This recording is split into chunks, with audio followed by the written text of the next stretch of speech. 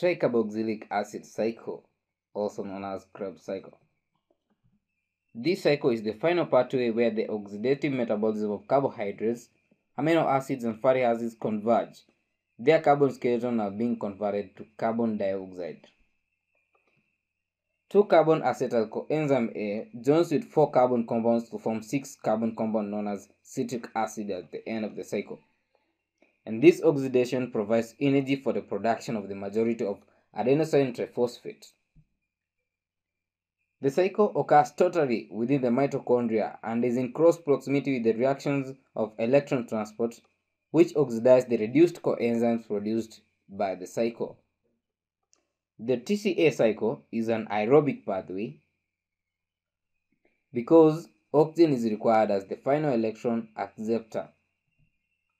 Reactions such as catabolism of some amino acids generate intermediates of the cycle and are therefore called anaplerotic reactions.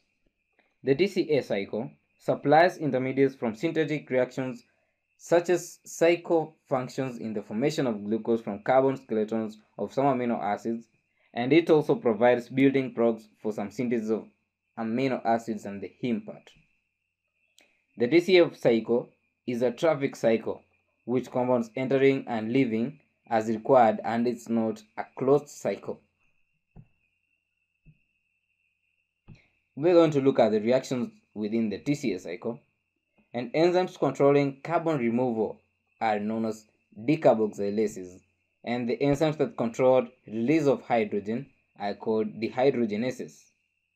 In the Tca cycle, oxaloacetate is condensed with an acetyl group from acetyl coenzyme A, then regenerated as the cycle is completed.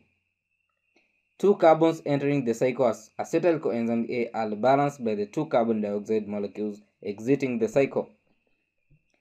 We start with the first reaction known as oxidative decarboxylation of pyruvate. Pyruvate is the end product of aerobic glycolysis, transported into the mitochondrion by a specific pyruvate transporter that helps pyruvate cross the inner mitochondrial membrane, then enters the Tca cycle.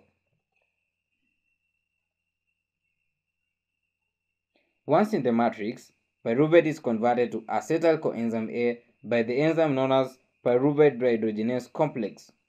This pyruvate dehydrogenase complex is not part of the Tca cycle, but is a major source of acetyl coenzyme A. The second step in the Krebs cycle is synthesis of citrate from acetyl coenzyme A and oxaloacetate. The condensation of acetyl CoA and oxaloacetate to form citrate, known as a tricarboxylic acid, is catalyzed by the citrate synthase, and it is inhibited by its product citrate. Substrate availability is another means of regulating this citrate synthase.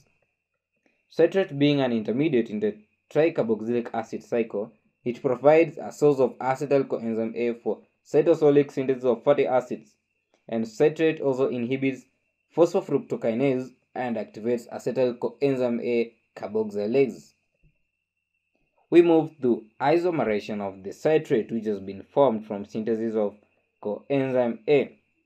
Citrate is then isomerized to isocitrate by the enzyme known as aconitase. The third step is oxidation and decarboxylation of this isomerized isocitrate. Isocitrate dehydrogenase enzyme is responsible to catalyze the irreversible oxidative decarboxylation of isocitrate, yielding the first of the 3 NADH molecules produced by the tricarboxylic acid cycle and first release of carbon dioxide. This is one of the rate limiting steps in the tricarboxylic acid cycle. The enzyme is allosterically activated by ADP and calcium ions and inhibited by ATP and NADH, whose levels are elevated when the cell has abundant energy stores. Another step is oxidative decarboxylation of α-ketoglutarate. The conversion of α-ketoglutarate to succinyl coenzyme A is catalyzed by α-ketoglutarate dehydrogenase complex. The mechanism of this oxidative decarboxylation is very similar to that which is used in conversion of pyruvate to acetyl coenzyme A by PDH complex. The reaction releases the second carbon dioxide molecule and produces the second NADH of the cycle.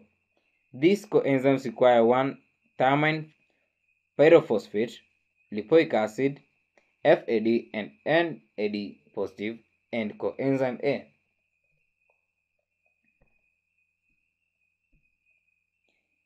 Cleavage of succinyl coenzyme A.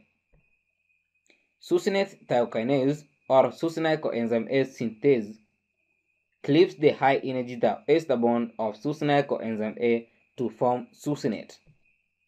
The generation of GTP by succinate thiokinase is another example of substrate-level phosphorylation. Another step is then oxidation of this formed succinate to form fumarate, and this is oxidized by the enzyme known as succinate dehydrogenase. Succinate dehydrogenase is the only enzyme of the Tca cycle that is embedded in the inner mitochondrial membrane. As such, its function as complex 2 of the electron transport. Another step is hydration of the formed fumarate. Fumarate is hydrated to malate in a freely reversible reaction that's catalyzed by fumarase enzyme. Malate is then oxidized to oxaloacetate by a process known as oxidation of this malate by the enzyme known as malate dehydrogenase, and this reaction produces the third and the final NADH of the cycle.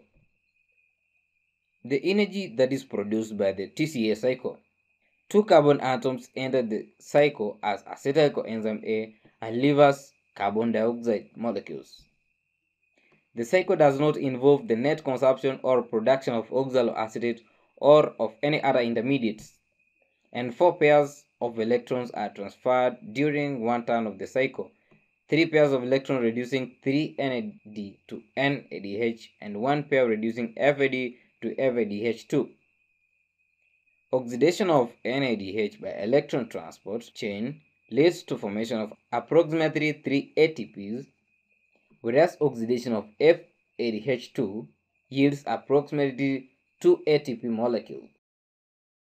The Tca cycle is controlled by the regulation of several enzyme activities, and the most important of these are those that catalyze reactions that are highly negative. Citrate synthase, isocitrate dehydrogenase, α-ketoglutarate dehydrogenase complex, and reducing equivalents needed for oxidative phosphorylation are generated by Pyruvate dehydrogenase complex and the Tca cycle, and both processes are upregulated in response to a rise in ADP.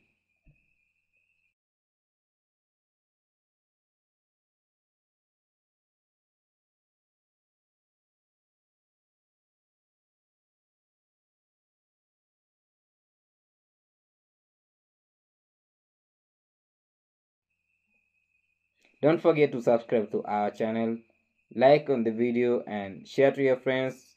We are glad to receive your comments in the comment section below.